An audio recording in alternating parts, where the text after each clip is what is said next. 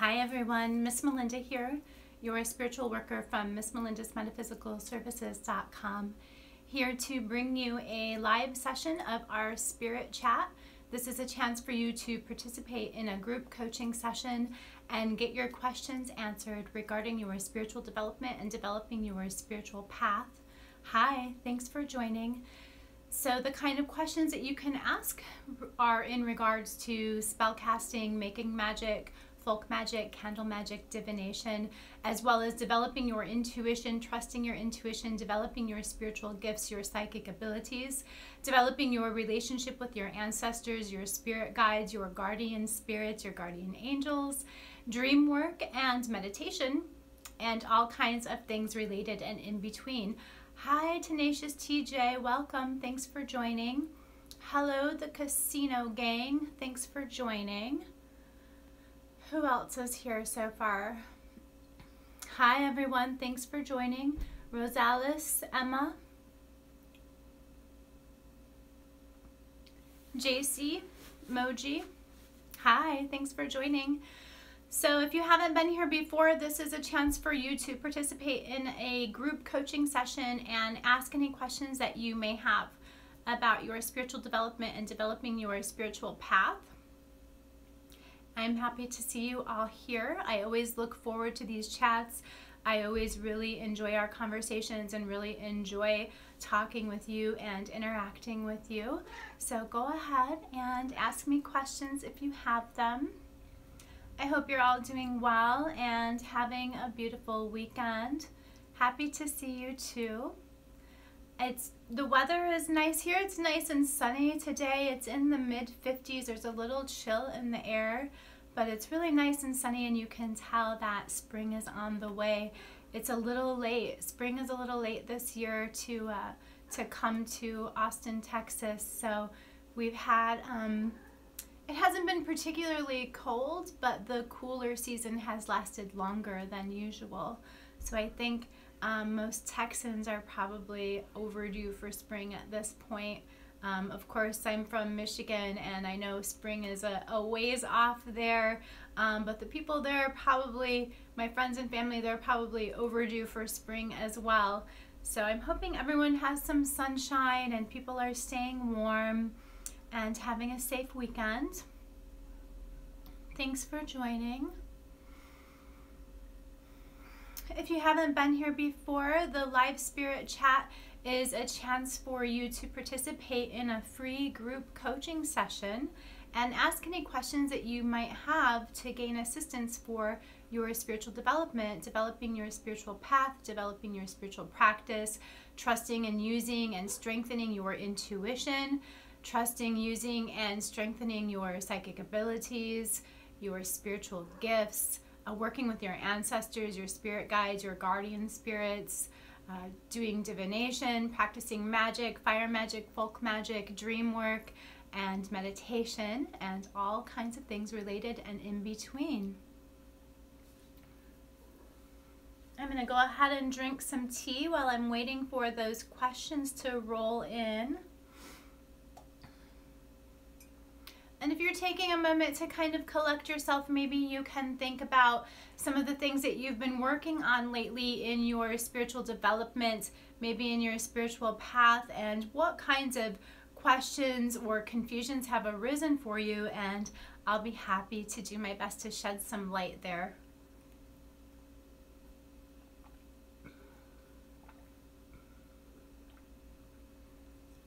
I'm discovering Southern Conjure. Currently reading the Conjure Workbook, Volume 1. Do I have to set up altars to practice? I don't feel comfortable with anyone seeing this new path as it's not traditional to my family. You don't necessarily have to set up altars to practice. You can use any table that's available to you. An old trick that a lot of people do in a lot of traditions is you could have a cupboard or a cabinet, and you could have your altar inside there, and you can open those doors when you are using it and keep it closed to the public if you want to keep people out of there. You can even use, like, if it's a cabinet or a cupboard that doesn't have a door, you can hang a curtain or something over it. The reason that I suggest that is because if this is going to be something that you really feel drawn to and that you continue to pursue, you're going to want to have a steady space that you devote your work to, because this is going to become a spiritual practice for you. Even though you don't have to use it in conjunction with any religion, you can use this practice with or without any religion, or with or without any spiritual practice. It does become kind of a meditative, and it becomes a spiritual practice of its own in a lot of ways over time. And if you devote one space to it, that space is going to be imbued with the energy and the power and the intentions that you put into that work every time you go to it. So going back to that space over and over again is going to end up heightening the energy of the work that you do. So it is helpful to have one space, but if you don't want to, or you can't right now, that's fine. You don't have to rush into anything. You can use any table, any surface. You can set it up and break it down as you need to. There are also lots of ways to have an altar that are not intrusive, that don't look overtly like, hey, here I am, I'm practicing a bunch of magic. You can have an altar that is fairly, innocuous. It doesn't have to have a lot of stuff in it, especially in the conjure tradition. You can just have natural items would be enough. Maybe a root, maybe a stone, maybe one white candle. I mean, that doesn't necessarily look like anything to anyone who's not trained to perceive it. But would the same space work for different saints? Yeah, the same space can work for different saints for sure. Most saints get along with each other, so you don't have to worry about that too much. As your practice develops and your relationships with the saints and the spirits develop, that's when things are going to change, and that's when you're going to need to put a little bit more thought into your space, but you don't have to rush into any of that.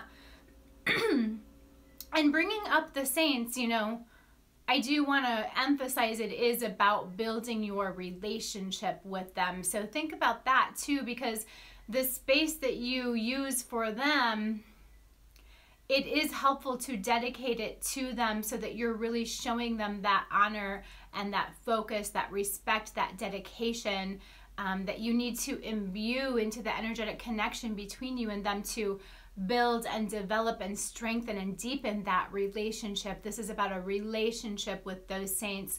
It's not transactional. It's not like I give you this statue and I give you this water, so you give me this. Really focus on the fact that it's a relationship. The only reason I bring that up is because that's another thing you may want to consider when considering the space that you're using for that relationship. Now, that being said, you don't necessarily need any specific space to work on a relationship with a spirit or saint. You can do that in nature. You can do that when you're lying in your bed. You can do that when you're sitting on your couch, sitting in your backyard, because a lot of that is about what you're focusing on and the communication with them. Now, the reason we use the statues and things is because it helps us focus to have a physical representation, in addition to what I was saying earlier, that space then becomes imbued with that energy and with that intention and helps to strengthen the energy and the connection. So those are some things to think about in consideration of that. And if you have any follow-up questions about that, JC Moji, let me know what they are. I'm happy to elaborate further. Hi, Chris. Welcome. Yes, of course, you may ask a question. Everybody may ask a question. Our live spirit chats are a chance to participate in a group coaching session and ask your questions about your spiritual development, your spiritual practice, and all kinds of things related. You can ask questions about my practice or myself as well. So whatever your question is, you can definitely ask it. Thanks for being here. No problem. You're not dominating. There weren't really any other questions yet, so I'm definitely happy to go in depth and have a discussion about things. It's no problem. That's what I'm here for.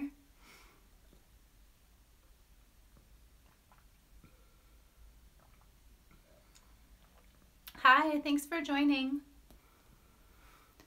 For those of you who maybe didn't hear or haven't been here before, I'm going to say one more time right now that our live spirit chats are a chance to participate in a group coaching session and ask questions about your spiritual development, developing your spiritual practice, developing your spiritual path, working with ancestors, spirit guides, saints, guardian spirits, guardian angels, doing dream work, practicing magic, candle magic, divination, meditation, and all kinds of things in between and related. So go ahead and ask your questions if you have them. How old were you when you began your practice? I was about 16. I was 15 when I started dabbling. I was about 16 when I started experimenting with and learning about what's considered high magic, ceremonial magic in the... My cat is like gonna knock this whole thing over. Ceremonial magic in the Kabbalistic and Thelemic traditions. I've since been far removed from that and on a completely different path, but that was how I started, and it started when I was 16.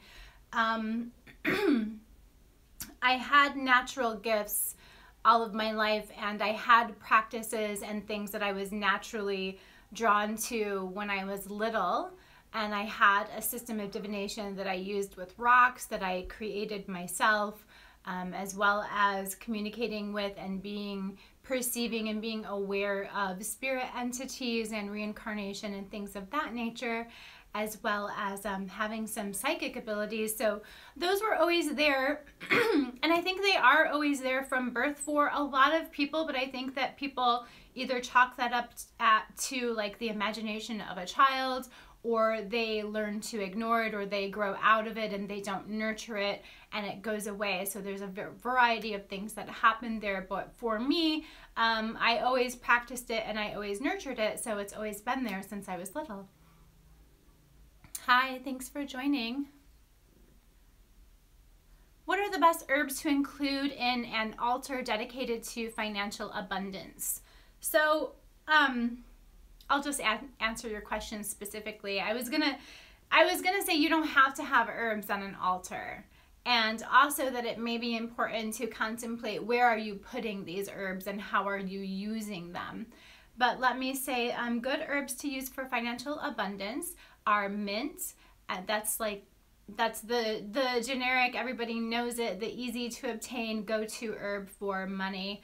I like to use patchouli. Patchouli is strongly represented to wealth. Patchouli is a really strong herb as well, or a strong plant. I use what's called patchouli bark, which means all of the parts of the patchouli. It's the roots and the stems and every part of the plant.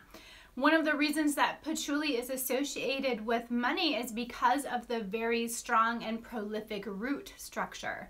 Things that are grounded in that way and things that spread easily and grow big and abundant quickly, those things are related to wealth and prosperity and abundance because of the abundance and the strength of the plant, as well as due to the fact that the plant is rooted in the earth in such a way.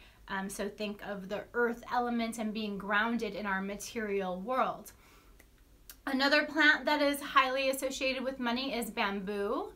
I don't have a particular affinity to bamboo, but a lot of people do, and it is really important for you to use the things that you have an affinity with.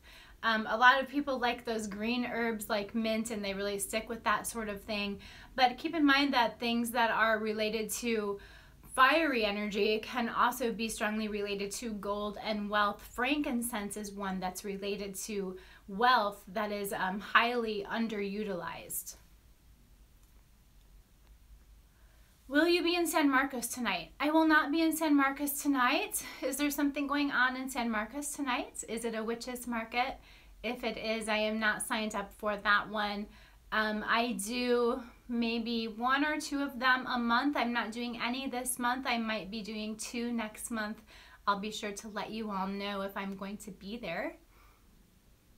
I am looking for a spellcaster. Can you help me? Do you know someone? I am a spellcaster. I can help you. I do know someone.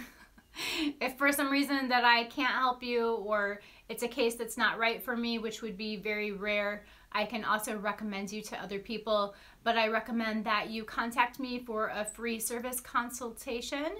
And my email is inquiries@missmelinda.com, inquiries@missmelinda.com. You can also click on the email button. It's underneath the highlights in my Instagram profile. So there'll be all those round highlight buttons, and then underneath that, there's a purple email button. You can click to that. It goes straight to me.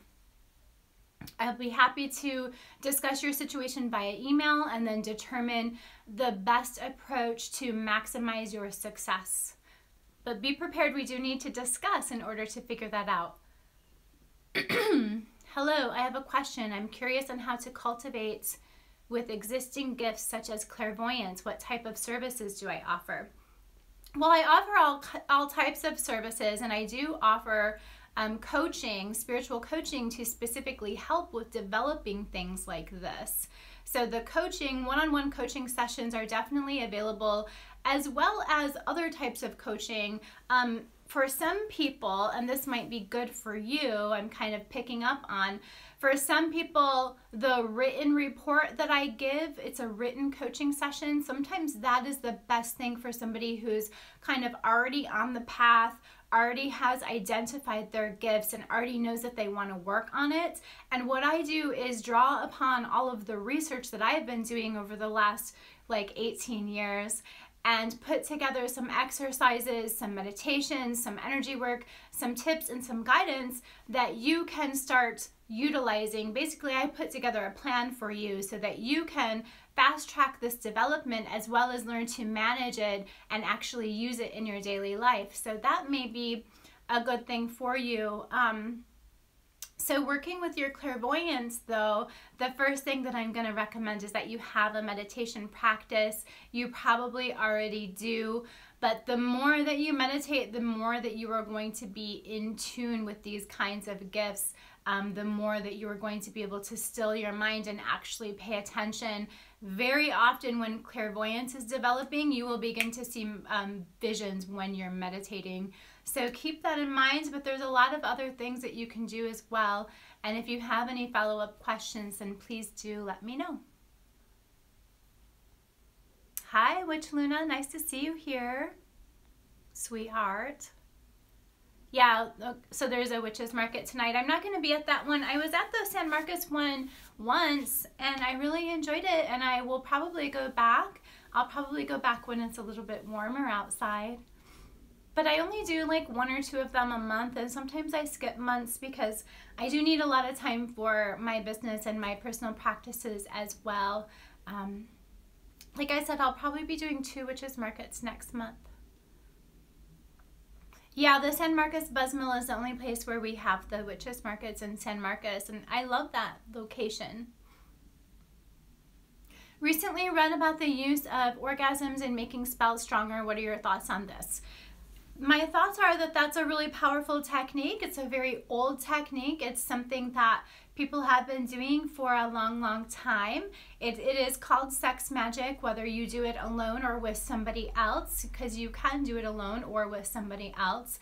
And the basic premise of the technique is that you're using that energy from the orgasm to actually direct your intention or direct your magic or direct your spell, right? Because in practicing magic, one of the things that we're doing is raising and directing energy.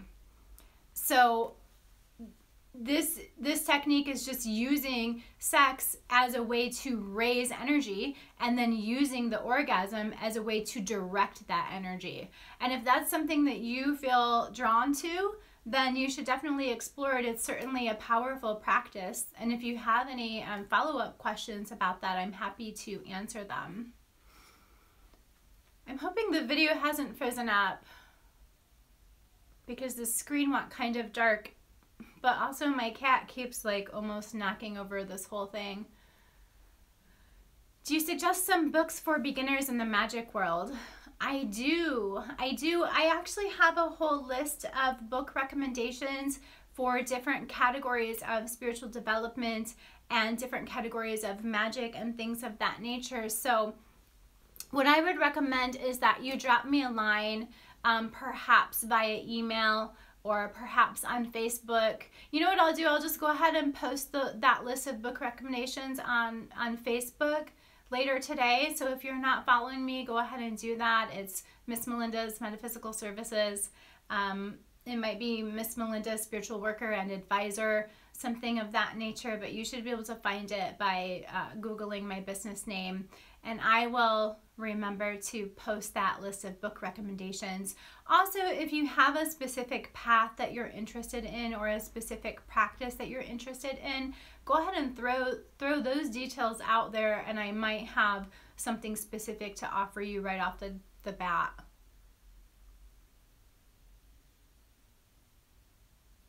Do you ever use any book of shadows, and if so, which one would you recommend? So a book of shadows is a book that you keep for yourself, that you write yourself. Now, some people publish their own book of shadows, right? So that you can see what their practice is about and the information that they've gathered over the years of their practice. And that's interesting, and that can be really relevant to help you gain knowledge and help you be inspired, but I don't specifically recommend anybody else's book of shadows. What I do have are several volumes of they're not necessarily official books of shadows, not all of them. I think I have two BOSs, and then a bunch of just journals of spiritual journaling, of information that I've gathered, of experiences that I've had, of practices that I have experimented with and what the results were, and things of that nature, going all the way back to high school. And I highly recommend keeping those journals and keeping that research. I think it's very, very useful. Even recently, I went back and was reading some of the things that I wrote down when I was in high school, and I was like, wow, I had forgotten about this. Also, I had been studying and researching and writing down information that I wasn't using at that time, but now is very, very useful to me. So it's interesting how these things can play out and work together, and I definitely recommend some kind of spiritual journaling or an official book of shadows if that's what you feel drawn to. You're welcome. I hope it was helpful. Definitely coming as images and shapes. Oh, okay. So right now you may not be experiencing full-on visions. Well, images could definitely be a full-on vision, but it sounds like you're also seeing shapes, so you're not always sure what it is. You could now, are you seeing this stuff when your eyes are closed or when your eyes are open? Because if you're seeing shapes that you're not sure how you can identify when your eyes are open, then that can actually be the spirit world. So it's still clairvoyance, but it's clairvoyance as well as opening up to seeing the spirit world through your clairvoyance. So there's a couple of different things that could be going on here. Some people, when they are developing their clairvoyance, use an exercise that can be really helpful, and that is to imagine, close your eyes and meditate and center, do some kind of beginning exercises to really center and focus yourself and calm yourself, and then imagine behind your eyes, like across your forehead, across your third eye, because your third eye is what's going to be associated with your clairvoyance, a blank screen.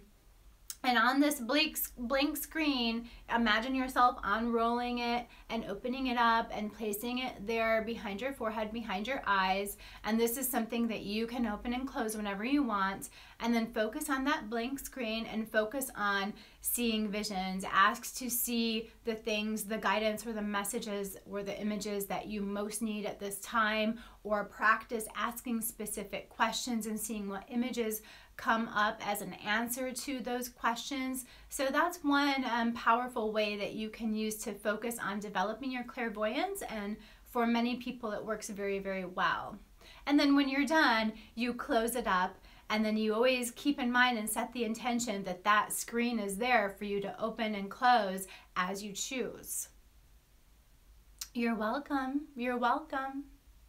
Have you ever read The Key of Solomon? So did you find it useful? I haven't, and it's on my list. Actually, this is kind of synchronicity, because I've been very, very much thinking about Solomon lately, And I've been reading about the Queen of Sheba, and I've been reading about Solomon here and there and everywhere, and I've been looking at the signs of Solomon's temple that are in the tarot card and the magician card. There are symbols that come from Solomon's temple. So yeah, it's been very much on my mind. I want to read the Key of Solomon. Honestly, I should have done it by now. It's on my list. I do think that I will find it useful. I've heard so many good things about it. If you have anything that you'd like to share about it, go ahead. I'd be curious to know. There's this boy named Alex, and I wanted to know if I would date him. So that's something that would be better handled in a personal reading. I'm not offering readings in our coaching session, but what I can do is offer you kind of advice or guidance about the situation. It seems like if you have a question about it, then there's a reason that you're hesitant. Maybe it's that you're not sure if he likes you, or maybe you're not sure if it's even a good idea. Sometimes being hesitant like that about a situation is already sort of a, not necessarily, it could be a red flag, but it could also be bringing your attention to something that needs to be kind of worked out or worked on in this situation. So I would encourage you to think about why you're unsure or why you're hesitant about this situation before you go ahead and proceed with any actions. And if you don't know if he's interested in you or how he feels, then put yourself out there a little bit further and send him some signs and pay attention to how he acts. Try talking to him, try sending some signs to him that you're interested, and then you're going to learn a lot more about the situation. If you'd like a reading, go ahead and contact me via email.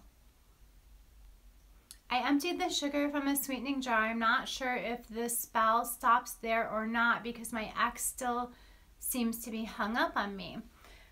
Well, do you mean that you emptied the whole jar or just the sugar? It sounds like you emptied the whole jar. Yeah, the spell kind of stops there, like the energy that you're putting into the spell stops there. But the way that magic works, the energy from a particular spell or working, it continues to build afterwards.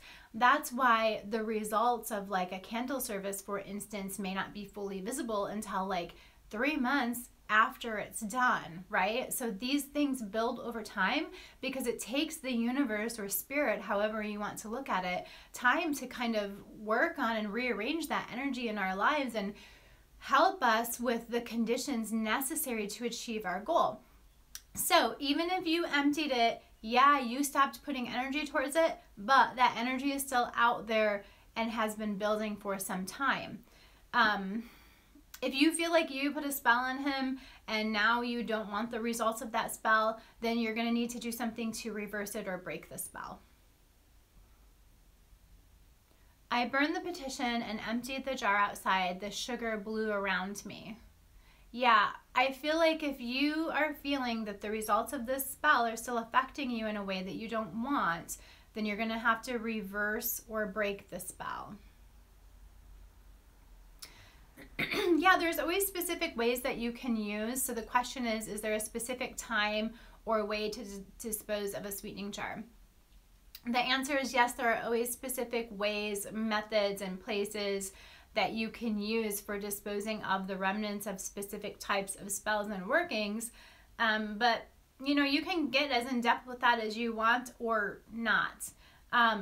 The thing is, for a sweetening jar, if you didn't want the results or energy of that jar around you, or you didn't want his energy around you anymore, then you would want to dispose of it away from you, away from your house, far away from you. When you want to keep something close to you, that's when you bury it in your own yard or close to you or by your front door, something of that nature. But if you want to get something away from you, then you dispose of it away from you. Hi y'all, thanks for joining. If you haven't been here before, the live spirit chat is a chance to participate in a group coaching session and get your questions answered about anything related to your spiritual development, developing your spiritual path, developing, strengthening, and trusting your intuition, your psychic gifts, or your spiritual gifts. working with your ancestors, working with saints, working with spirit guides and guardian spirits, guardian angels, divination, dream work, meditation, folk magic, candle magic, all kinds of things related and in between. So if you have a question, go ahead and don't be shy. I'm happy to answer them to the best of my ability. So one really simple thing that you could do, JC Moji, if you are wanting to now reverse the effects of the spell, is to burn a reversal candle. And depending on where you live, you can find candles like that pretty easily at the grocery store. But you know, if not in your area, you can get a reversal candle online. I'm recommending a vigil candle, not a two-tone double action pillar candle, but a glass encased vigil candle, a reversal candle, and set the intentions that you want to go ahead and no, you don't want to reverse these effects, because you can send that, then you could be sending that energy back to yourself. So you need to actually break this spell. So a reversal could work, but if you're not that if you're not that practiced at this, then you don't want to reverse it and send the energy back to yourself. So what you really want to do is undo the energy. So I would suggest just burning a black candle, a plain black vigil candle, and setting the intention that it's a spell breaker candle and that you are breaking the spell.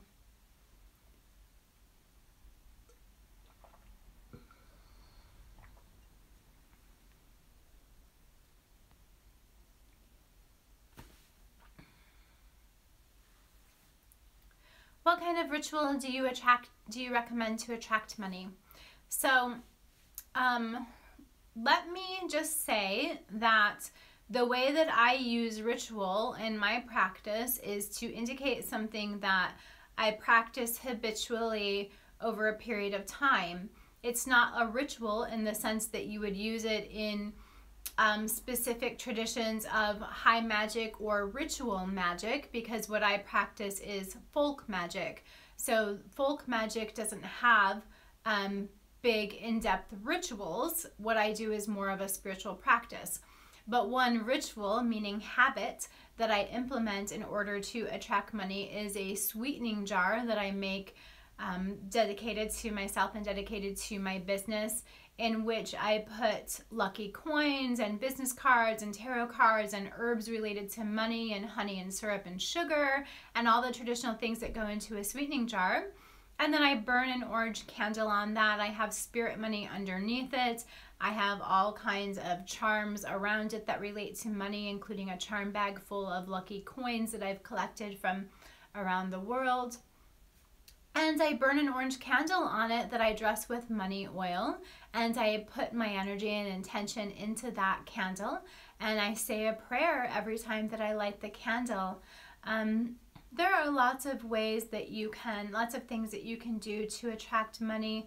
A lot of people like to use a bay leaf. A bay leaf is a really simple spell that you can do. Just write your money petition on a bay leaf and then burn it and scatter that to the wind. You can write a really simple petition on spirit money and then burn that as an offering to your ancestors. There's a lot of different things that you can do. You know, a lot of really simple but powerful things that you can do to attract money.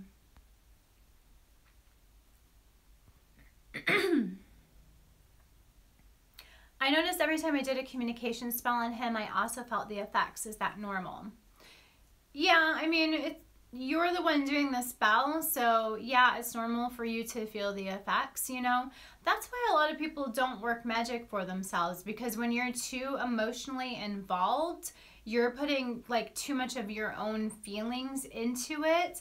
That can affect everything. And I think one of the biggest things that's going on with you is that it's a situation that you're too close to. So some of the things that you're feeling an effect from are actually the result of your own feelings and your own energy, right? But yeah, if you're doing a love spell, especially if you included your own name, then you're a part of the spell as well. What's the best candle to use before a test if you have a learning disability?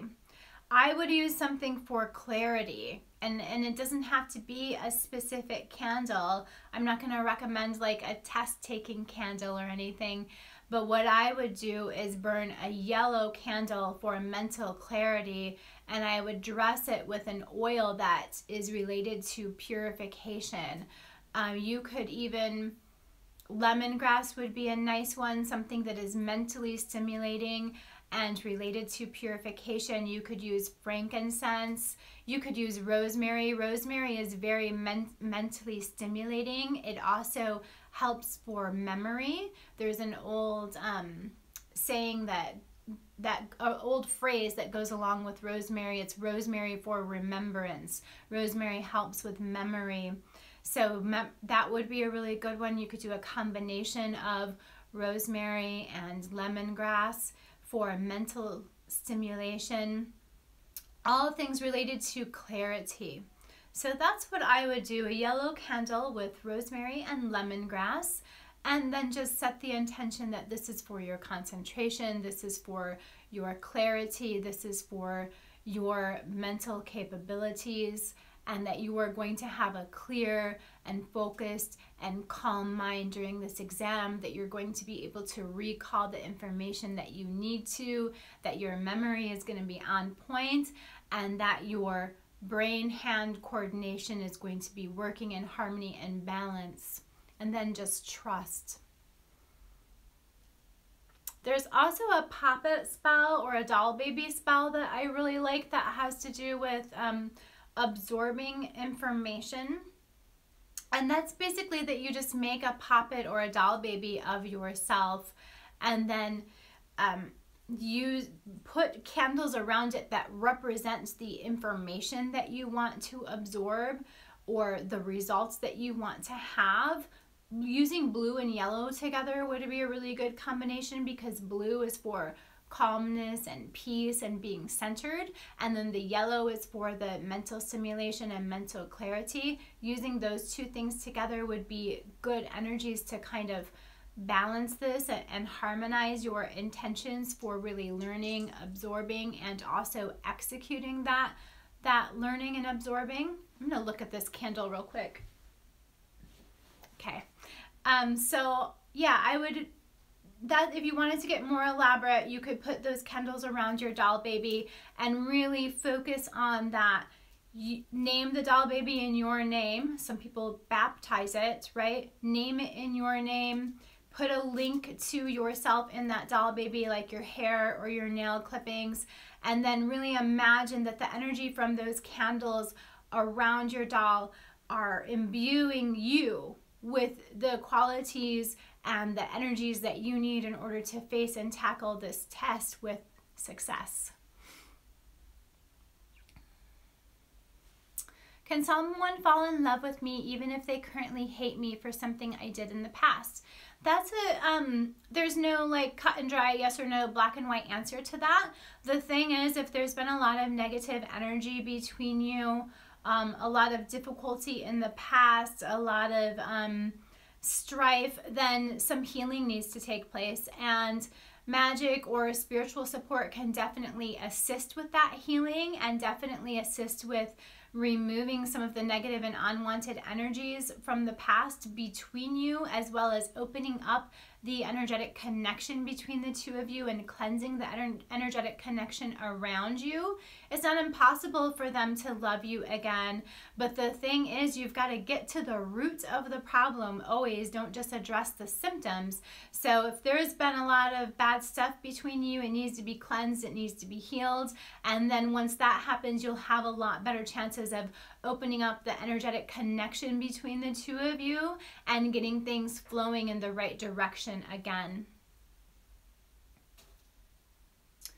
I just opened up a salon with a friend. Her and I hear rice is good luck, but we're not sure how to use it, but we're super excited to start this new venture. Awesome, I'm excited for you, congratulations. So lucky rice is the best way to use rice for good luck. And lucky rice is something that's used a lot in hoodoo.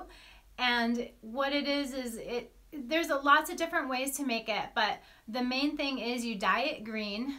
and you use items inside of the rice that relate to money. A lot of people use like green glitter. You can get confetti that has little sparkly dollar signs in it, right? And you make yourself a lucky rice.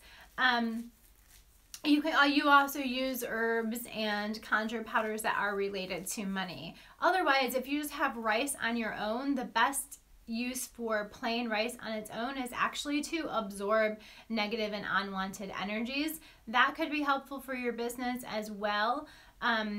The best way to do that is to put that rice in a charm bag, something of that nature, and hang it by the front door. A lot of people actually just put a bowl of rice by the front door, and that's intended to absorb any negative or unwanted energies as people are coming in. The thing to keep in mind about that is that rice is going to absorb energy, so you have to change it out like once a month. If you could do every 2 or 3 months, but if you have a lot of people coming in and out, then you want to change it out once a month, right? And get rid of that unwanted energy. You want to dispose of that rice far away from the salon because you don't want that energy near the salon.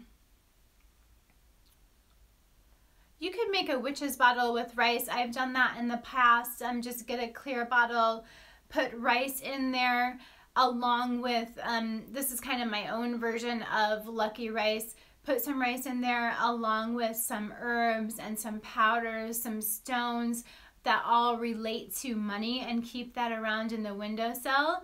And keep in mind that what you're actually doing with that rice is you're focusing on its powers of expansion.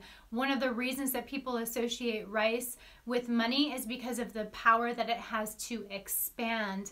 So what you're doing when you're putting it in a bottle with these other ingredients is focusing on the fact that the rice is absorbing the power of these other ingredients and creating energetic expansion. Oh yeah, you're welcome. Your English is fine. No worries. I bought and used a High John the Conqueror candle. First and only experience. So last night I kept dozing off and dreamt 3 times that the wax burned out and left nothing behind. First and last night I kept dozing off and dreamt 3 times that the wax burned out and left nothing behind. Okay, are you actually going to sleep with your candle burning though? Because if you are, I do not recommend that. Don't leave your candle unattended. No matter what any tradition says, no matter what anyone says about that you have to let a candle keep burning until it's fully extinguished. Yeah, keep burning it until it's fully extinguished, but put it out when you're not around. Don't blow it out. Use like a candle snuffer or a cup, but put it out when you're not around, because it's not safe to leave candles unattended, even if they're vigil candles. I've seen them crack and explode, etc. So safety first. Your dream though, it would be interpreted as meaning good results. If the wax burned out and there's nothing at all left behind, it also means that it's unlikely to have any blockages or obstacles, especially any unwanted negative surprises associated with that candle or with that working. I'm probably going to have to go check on this candle behind me. Speaking of safety, I don't know how close we are to the end of the video. I'm just gonna try to do this and leave the video on and come right back.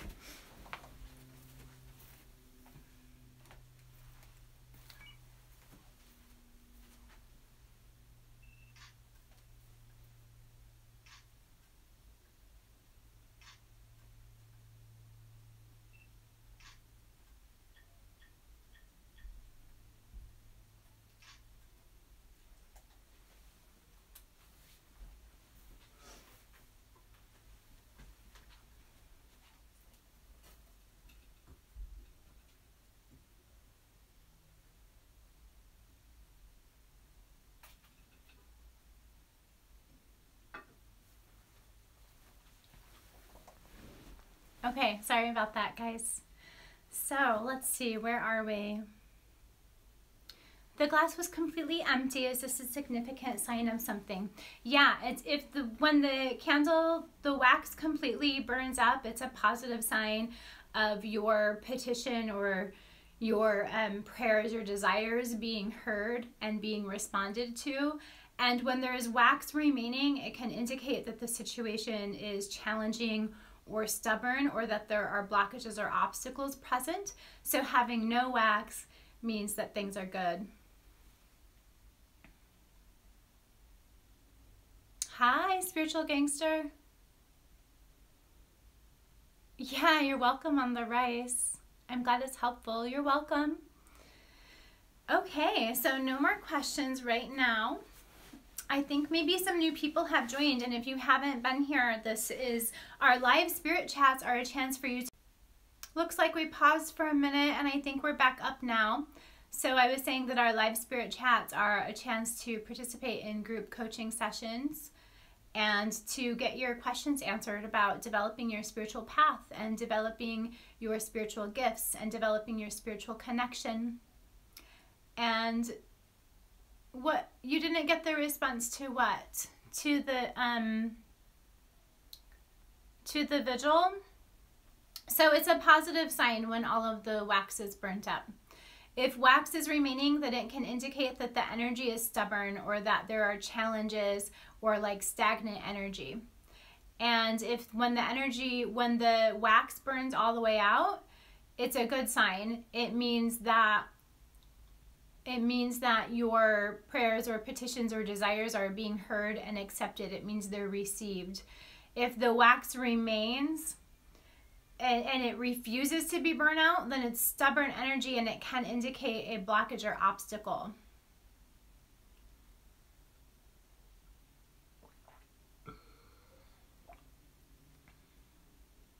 If we're getting to the point now where the video is pausing a lot, we're having connection difficulties, I'm going to go ahead and log off.